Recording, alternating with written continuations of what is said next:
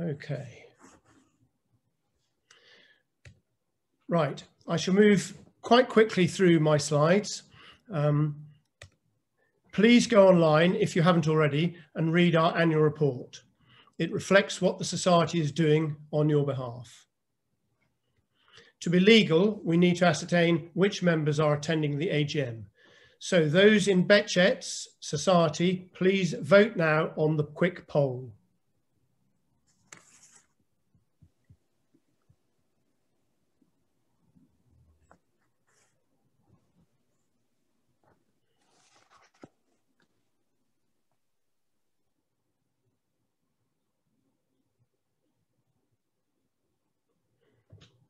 How many have you got, Victor? How's it looking?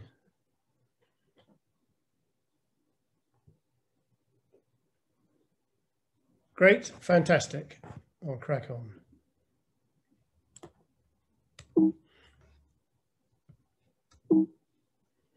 Oh, my slide isn't working for some reason.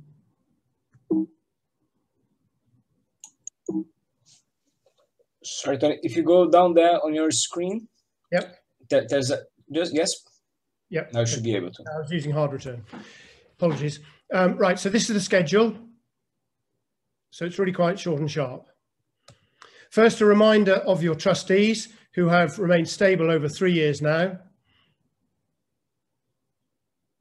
However, our previous chair, Richard West, has just stood down. Richard has worked tirelessly over many years and needs to take a break. And I'm most grateful for his steadfast efforts and assistance to me personally. Our fantastic support staff noted here, with Gemma and Deborah being our only paid members of staff who are paid part-time. I think you will agree that Claire Griffiths does a fantastic job with our newsletters, with the assistance of our Honorary Secretary, Judy Scott. We continue to welcome additional trustees, offering additional skills. Clarity of purpose and coherence have not changed.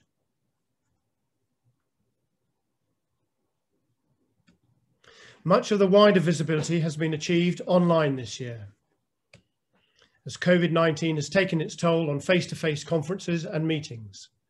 I have attended a myriad of Zoom meetings, partly so that the name of BEHÇET'S UK is widely seen about the place.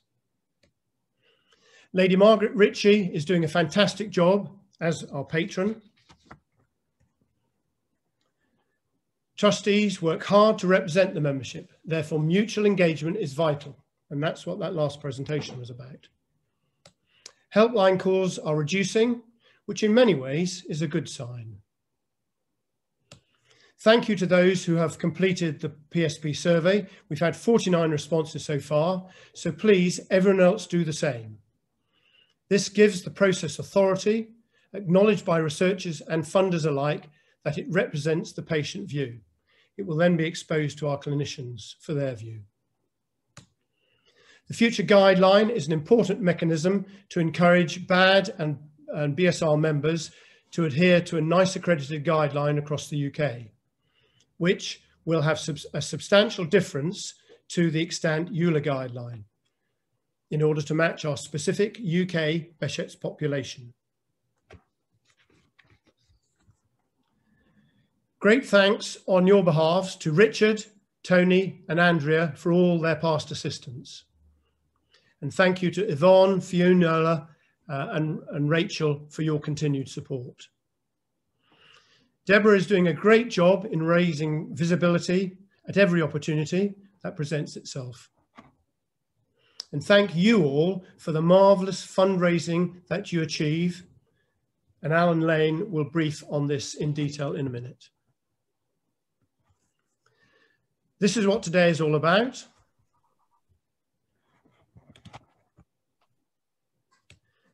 Dr. Priyanka Chanrata will brief this afternoon on the epidemiological study that will be a vital catalyst in all this and help consolidate all the accumulated knowledge in the 3 centres of excellence.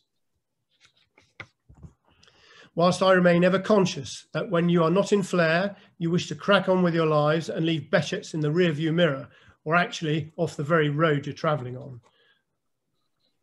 But it will nevertheless need your involvement when we need to collect data, You heard from Daniel Lewi what can be achieved, which is why I wanted to hear his cat's journey. Gemma has done a great interim refresh on the website to align with modern web technology. We will need a new website in due course with wider functionality, online sales and such things like that. With the support of Baroness Ritchie, progress is being made in Northern Ireland, and we seek to do the same in Wales and Scotland. We need to achieve a more predictable revenue stream, however, notwithstanding the fantastic contribution that members continue to make. Again, I encourage you to read the full report. Many thanks for your attention. Alan, over to you.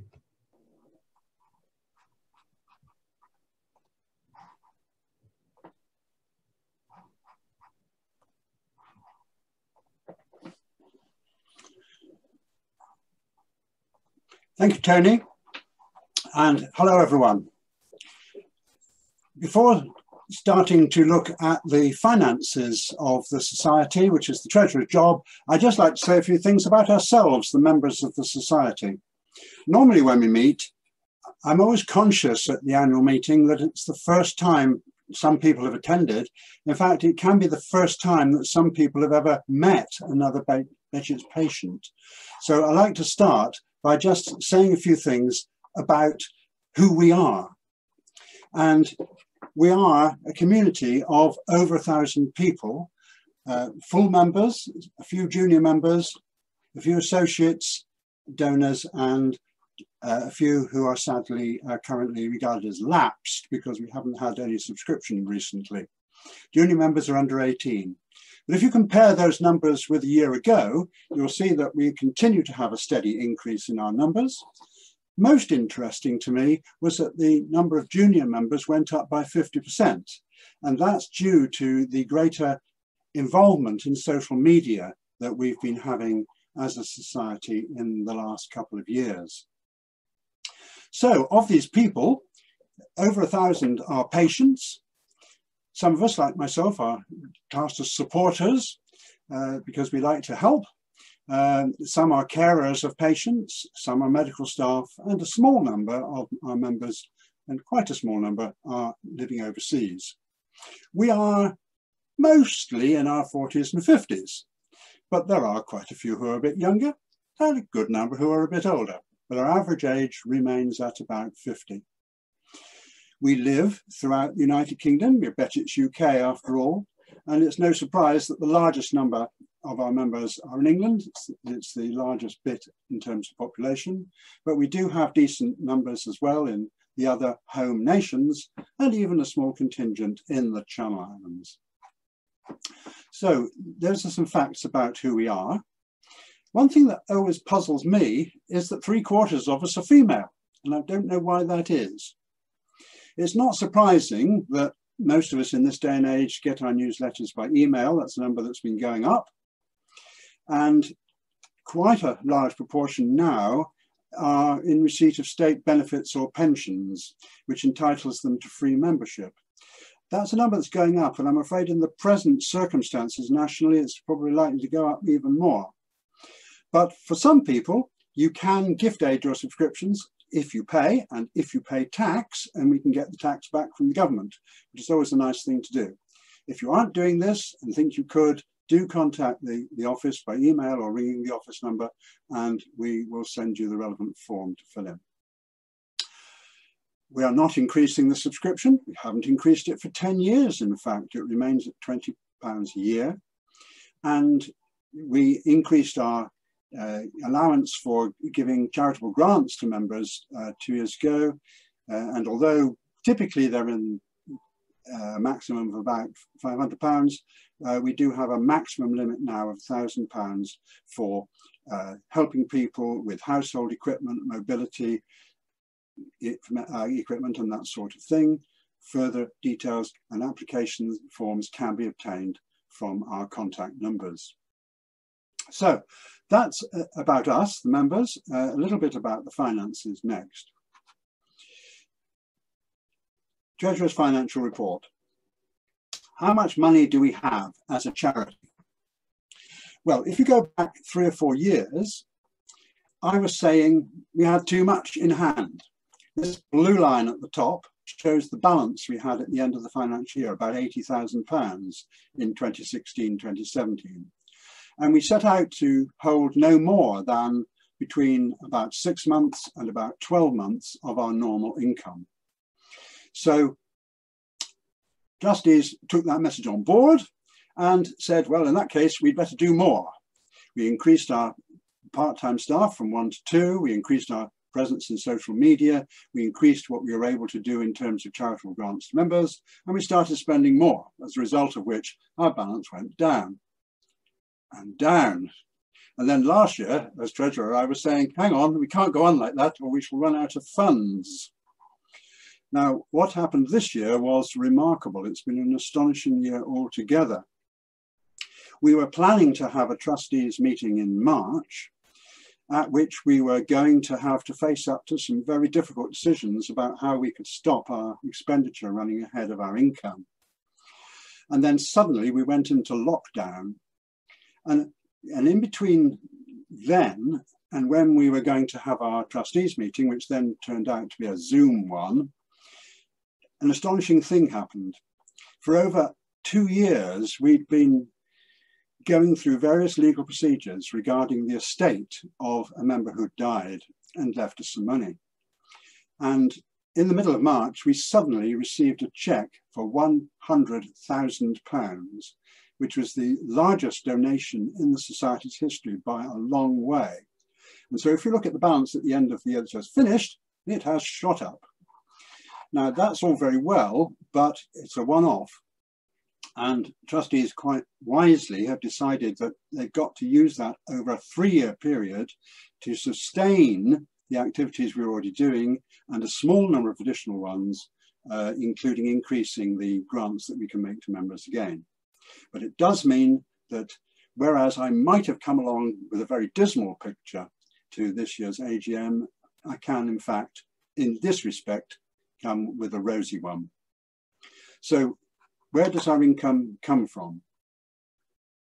Normally, the income comes from mainly subscriptions and donations from members. You see last year's picture, the grey area there, legacies, corresponding figure for the previous year would have been 0. So that's very unusual. It's subscriptions and donations which enable us to do our work normally, a smaller amount from sales, gift aid and fundraising. But without the subscriptions and donations, we wouldn't survive. The amount from government is, of course, 0. We don't get any aid in that way at all. Our expenditure is not quite half, but the largest part is staff costs, because they do a tremendous amount, even though there are only 2 part-time members. And apart from that, where does the money go? Patient information and newsletter is one significant part.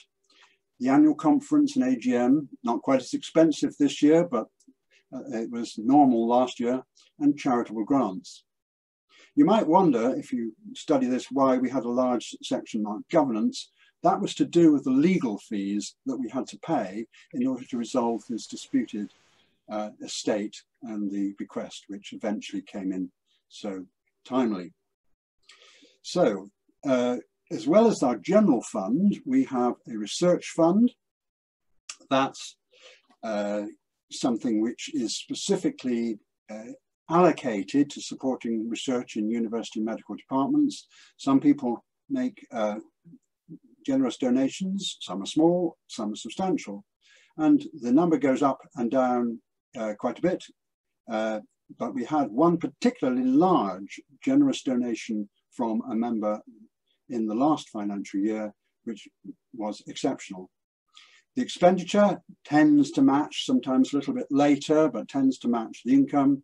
And the generous donation that I mentioned has been earmarked for some work in a hospital this year. That leaves a little bit in hand. About 15,000 typically is kept in reserve. So if somebody comes up with an idea under the research heading which we can support, we normally have a small amount of funds. It doesn't go a long way, I'm afraid, but we normally have a small amount of funds for that purpose. So moving on, we have an enormous debt to all the people who raise funds for the Society. They're just a flavour of some of the things which took place in the last year. We're very grateful to all those wonderful people. If you read our newsletters, you'll see a great deal more about that, but there isn't time for me to go into detail today, but we are most grateful to all of you. Fundraising this year already has been significantly up, despite the difficult circumstances we are all working in. So I'm particularly grateful for that. If you would like to help the Society, there are loads of ways you can. Again, lots of detail in the newsletter on this. Obviously, joining is one, being a donor. We have merchandise. Go to the website and have a look at the things that you can buy with BEHÇET'S logos on. You can shop through Amazon Smile. This will cost you nothing. And if you buy things from Amazon, do use the Amazon Smile option, because we get half of 1%. It may only be pennies, but a lot of pennies add up. Then we have some other shopping partners which give us a small commission if you buy things from them. Obviously, fundraising events, very important when they happen, not so easy just at the moment. If you sell things on eBay, again, you can donate a proportion to the Society. There is a weather lottery in which you guess what the weather might be on a future date. It was an interesting thing in our climate. And a lot of fundraising now through Facebook. That's been another big increase. So thank you very much to everybody doing that. Christmas cards are on sale at the moment. I think already more than half of them are sold. So they're handmade and excellent. So do buy some if you want to. And finally, well, you could always put something in a will to leave legacy to the Society. Let us hope this will not occur for many, many years into the future, but it might help some future members one day. So that's my Treasurer's report. Thank you very much for listening. I'd now like to hand over to another one of our trustees, Rachael Humphreys. Thank you.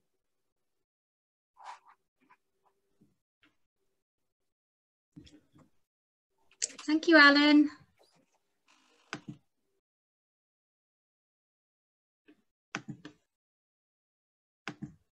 Sorry, just sharing my screen.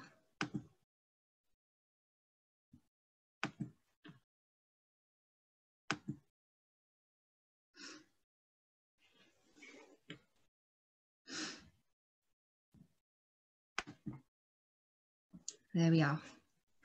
So I am here today to let you know who has been awarded the Judith Buckle Award for this year. It is my privilege to announce that the Judith Buckle Award 2020 is awarded to Katie and Emma Davis. As we all know, Judith Buckle was a nurse who suffered from BEHÇET'S and strove to raise awareness and support for others with this debilitating disease by setting up the BEHÇET'S Syndrome Society in 1983, now BEHÇET'S UK. This is exactly what Emma and Katie accomplished all their lives, helping others, whether that be through helping patients in their nursing careers or their commitment to supporting others with BEHÇET'S disease. As recipients of the 2020 Judith Buckle Award, this could not be a more fitting tribute in honour of their memory. It recognises the enduring support and assistance that over the years, the identical twins Emma and Katie offered many fellow BEHÇET'S UK members and patients. After Emma and Katie's sad deaths within days of each other, and the national announcement on the BBC News on the 24th of April 2020, a number of members immediately got in touch to reflect on the positive impact that the twins had on others suffering from the remitting and relapsing BEHÇET'S disease. Their compassion always came over strongly. Many people noted that Emma and Katie routinely attended BEHÇET'S group meetings and were active members on the BEHÇET'S forums, always cheerful and positively sharing their experience and knowledge of the condition in order to help others. Kind and personable, they were universally liked and their deaths were really felt within the BEHÇET'S community. They were always interested in helping other patients and members as much as possible, and often spoke to people on the phone, by text, or by email. When their health permitted, they attended annual general meetings like the one we have today, patient listening days, and the occasional stop at the pub with other patients after clinic. It was notable how well they interacted with others in clinic, always so friendly and bright despite their own suffering. It also serves to recognise the outstanding care, attention and humanity that Emma and Katie offered so many other individuals during their time as nurses at University Hospital Southampton and elsewhere. Representatives from University Hospital Southampton have complimented them highly. Gail Byrne, Director of Nursing at University Hospital Southampton, described Emma as an excellent nurse who was calm and cheerful and a good leader. She was well liked by all and was a valuable member of the team during her time with us. Paula Head, Chief Executive at University Hospital Southampton, said, "I want to pay tribute to Katie, who sadly passed away. Katie has been described by her colleagues where she worked in child health as a nurse people would aspire to be like, and that nursing was more than just a job to her." The Royal College of Nursing reflected, "She has been described as a dedicated and selfless nurse who has had time for everyone to share their skills and knowledge to ensure patient care." The award was presented to Mr. and Mrs. Alan and Julie Davis, accompanied by Zoe Elizabeth Davis, by Councillor David Ricardo, Mayor of Yeovil, in the Mayor's Parlour on Wednesday. This was a private ceremony due to COVID restrictions. The family have lived in Yeovil since Emma and Katie were aged 8, having moved from Bridport in Dorset, where they were born. We have received this lovely response from Julie, Alan, Zoe Elizabeth and family, which I will share with you now. We are extremely proud and incredibly humbled to receive this very meaningful award on behalf of our beautiful girls, Emma and Katie. BEHÇET'S UK and its community has been part of our family's life for many years and have been a fundamental source of support for us all. Emma and Katie were firm believers that you should always give back to those who have given to you, and they were therefore very active members of the BEHÇET'S UK community. They were both members of the online support groups and both took part in group social meetings whenever they were well enough to attend. The knowledge and caring from their nursing background always extended into their personal lives to those around them, and they would always lend an ear to others in their times of trouble, imparting their wisdom wherever they felt it helpful, ensuring that others' needs were prioritised above their own. They were also always keen to participate in new research initiatives for BEHÇET'S UK and gave regular donations to the charity too. We always knew that Emma and Katie were two very special young ladies. But since leaving us too soon earlier this year, we have been quite overwhelmed by the outpouring of love and gratitude from all those whose lives they touched. To be given this award is another very poignant reminder of just how much impact they had. We are obviously incredibly heartbroken that they cannot receive this award in person, but knowing them both so well, it is incredibly likely that they would have felt they didn't deserve the recognition for what was just a matter of course to them both. And that's exactly who they were. Kind, generous, and beautiful human beings who gave their all to others until the last. We cannot be prouder of them or more grateful for them having been recognised by such a meaningful charity, which we fully intend to continue giving our support to. Thank you so much to all those who voted for Emma and Katie to be given this award, and long may they be remembered.